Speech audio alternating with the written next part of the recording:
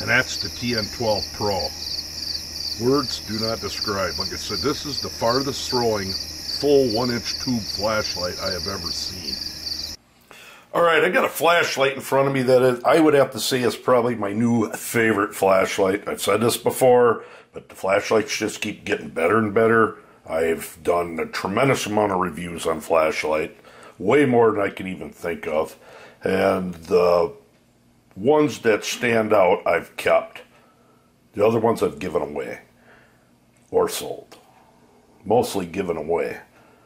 But this here is the Thrunite TN12 Pro. And this is a wicked little flashlight. When I mean little, I want to do some comparison of it with other flashlights. But this is the old TN12 flashlight that I've had for years and years, and I beat the heck out of. This one actually probably got me started on with YouTube with reviews. And it still works good, believe it or not. And this is, I think, the predecessor to the 2014. But the size difference on them and this one is not a lot. They're the 1-inch tube, but the old TN12 is bulkier, taller, and if you look here in the back, tail clickies, everything's the same, but there is a massive difference on these flashlights. LEDs are pretty close to the same size. Deeper reflector on the old TN12 than the new Pro. But we're going to go through the pluses on that TN12 Pro, and there isn't really any minuses on this thing, or negatives. But I'm going to compare that Pro to the old TN12, and then a Maglite ML300, which is a very bright LED version of a Maglite running 3D cells. Let's get these two out of here so we can talk about this real quick, and then I want to show you what this thing is made of. But this is coming at you with a SFT40 emitter. I didn't really know what that emitter was. You know, you got a HXP 35s and all that. That would create a tight beam. But this is one wicked nice tight beam, and it also gives you some spill. But it's surprised me, unreal. So much so, 380 meters of throw on the turbo mode. That is just ridiculous out of something you can slide in your pocket. I suppose I should cover what it comes with. You get a Thrunite case, decent case, USB-C charging right to the flashlight, and a belt clip, and a lanyard in your directions. And it comes with Thrunite's flashlight, the battery, which is, let me go get it, because right now I got it on a charger. It's a 3400 milliamp 18650. It's a high discharge performance lithium ion, and this battery does produce, it's 12.24 watt hours. The reason why I had it on a charger is I was doing a discharge test, and it's running well over 3000 milliamps of juice into this thing. Features on the flashlight real quick. You got two clickies, a rear clicky and a front clicky. The front one you can cycle through. You just turn it on, hold it, go through low, medium, and high, and you'll see outside the high beam itself is incredibly long throw on it, very bright, and you'll run for 2.5 hours on that. And medium is 9 hours, 220 lumens.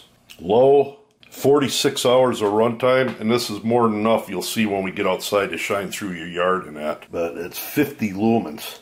Firefly, you're to hold it. 37 days of runtime on Firefly, and at nighttime, up in a bedroom or say down in a basement where it's fairly dark, this Firefly mode works quite well. It's a half a lumen.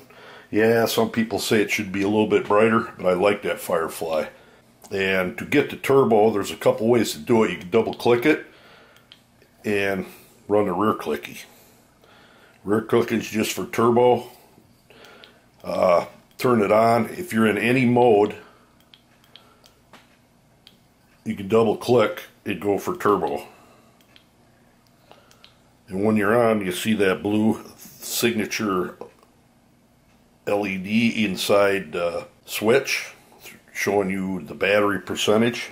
And one thing I'm going to tell you right now, it runs 7 minutes on turbo mode. Let me go ahead and put that battery in it. What I want to do before we go outside is do a heat test on it. It runs 7 minutes on turbo and then drops down to like, I think 440 lumens or more. But what I'm going to do is get my temp gun set up and we're going to show you just how hot this thing gets. Okay, I'm at 81 degrees. Battery's pretty charged. And right off the bat, we're talking, I'll probably just read it off. You might be able to see that. 80, we get right up there towards the switch. It's already up to around that switch 87. There's already 91 degrees, 92. We're just going to let it sit there for a minute. Like I said, it goes for 7 minutes on turbo. And I've had it on a couple minutes, and the end of that thing is really, really getting hot. I'm at 95. Probably only had it on for 30 seconds maybe. Already at 105. The highest I've ever seen any flashlight get up to around there is about 113. Seems to be right around the switch, hitting 108. Pretty sure it might have dropped down. I've had it on for a while. Oh, 127, 27, 28. Just in front of that switch is where it gets its hottest. 129. Am I going to hit 130? 131. I hit 131. Up to the top, 131. I'm going to turn this thing sideways. See if I can get to it. There you saw it, 132. Yeah, it gets warm right out on the end. Figured it did when I was out there shining that thing. One thing I want to do is we're going to shut it off. Yeah, it's quite warm. Can you hold it with your hand? You're not going to hold that thing with the tip of it on your hand. Okay, I got a tree that's 62 meters away, and this is the Maglite ML300. It's a 3D cell, and it lights that tree up pretty good. And we're going to compare this TN12 Pro to this and the old TN12 that I showed you in the initial part of the video. This is the ML300, and that is the old TN12. One of my first flashlights. It outdoes the ML300, as you can see. Maybe not for throw, but overall. TN12, and that's the TN12 Pro. Words do not describe. Like I said, this is the farthest throwing full 1-inch tube flashlight I have ever seen. Just that in itself is enough to want to buy this thing. That's on the highest mode, the turbo, at 62 meters. So what we're going to end up doing is going farther down. That tree that's dead, that I've used for years at 90, I think it's 94 meters away. The ML300's lighting it up pretty good. There's a tree line in the back, upwards up to 140 meters. And trying to give you a good indication. Very bright light. And that is the old TN12. Pretty nice. And that is the TN12 Pro. Like I said, it's just unreal. So now we're going to punch out farther. I'll switch back to the ML300. Pushing it about 230 all the way up to probably 300 meters back. And ML Pro is hitting it. Let's go put that star right in the middle. And the TN12. I don't know if the camera's going to pick it up or not, but I can see that wood line with the TN12 just barely. And TN12 Pro. It gives you an idea just what you're getting out of this flashlight. Now, run time on the highest mode, you'd say, you know, I only got so long to run. So we're going to switch down to the lower modes. That's high mode. Quite a long run time, and it's still blowing them other flashlights away. You can see that hillside quite easily. I'm very impressed with this thing. This will be one that I'll be carrying on me all the time. Switch over here to this tree line back there. Actually, let's get closer and we're going to go through the modes just to show you that focus on this thing. That is the lowest mode other than Firefly. and it's bouncing off that tree at 62 meters away. And say medium, you're not going to go wrong with this thing. And then the high mode.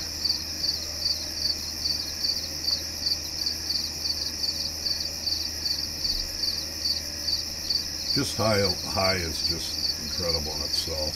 And then you go into your turbo. You don't want to look at this flashlight close range. Tell you what, let's back up and shine at my house. Just maybe give you a different depth of view of it. We're going to focus on a tree down there. This is the Maglite ML300. That popple is probably 80 meters back. And got some lights on there. But lights up the yard pretty good. Very bright flashlight. And that's the old TN12 there. Lighting it up quite well. And that's a TN12 Pro. This thing is phenomenal. And you can shine deer, anything with this thing. And we're going to go a little bit farther on the lower modes. That tree there is probably about 130 meters back. And in the lowest mode, it's almost hitting that tree. Look at that. Medium mode. You can tell if there's wildlife out there just on medium. Focus on this is just beautiful. Tiny bit of spill and a decent amount of focus. Just perfect. And then high, no problem. I'll walk down there, shine it back, walk a little ways down.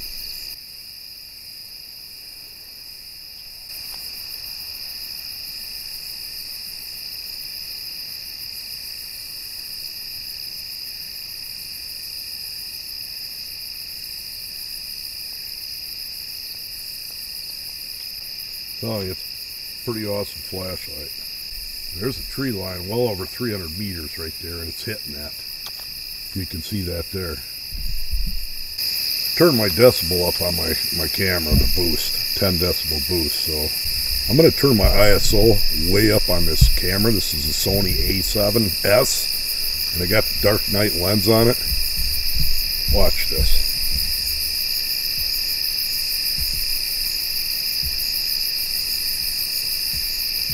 That's 102,000 ISO.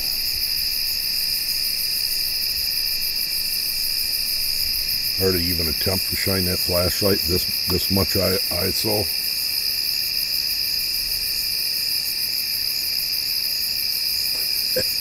What? Turn it down a little. About right there is what the human eye can see.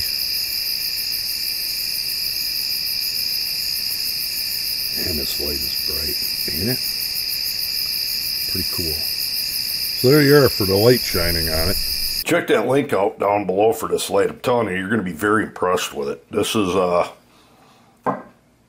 as far as I have seen, the farthest throwing 1-inch tube diameter, I mean even with the 1-inch head, flashlight that I even know of. That emitter that's in there is probably what's doing it. And this thing is driven hard. I haven't measured anything, but just telling you, you will be very impressed with this light. It takes the place of a thrower and a pocket light. I'll probably have this one forever, just like the old TN12. Go ahead, check that link out down below for this flashlight. You'll be very impressed. There you go. Till next time.